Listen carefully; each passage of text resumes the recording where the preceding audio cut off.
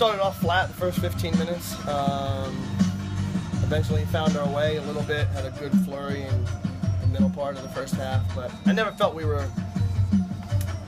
ever as sharp as we could have been. I don't think it had anything to do with coming off the win the other day. I just think it's a young team learning that in this conference, every night you need maximum performance. I think we had a couple letdowns throughout the game, and against a team like that, and they're a good team. One goal punishes them.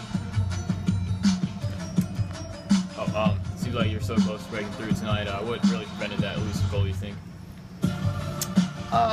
Some of our decision-making and quality in the final third wasn't good enough. They defended well. I mean, they got numbers behind the ball, especially in the second half. And, when you're playing from behind, you're going to run into that. And we just our attacking players weren't savvy enough to find that one final ball. So good learning experience, and we have a couple days to turn around and get ready for Wake, and we'll be ready.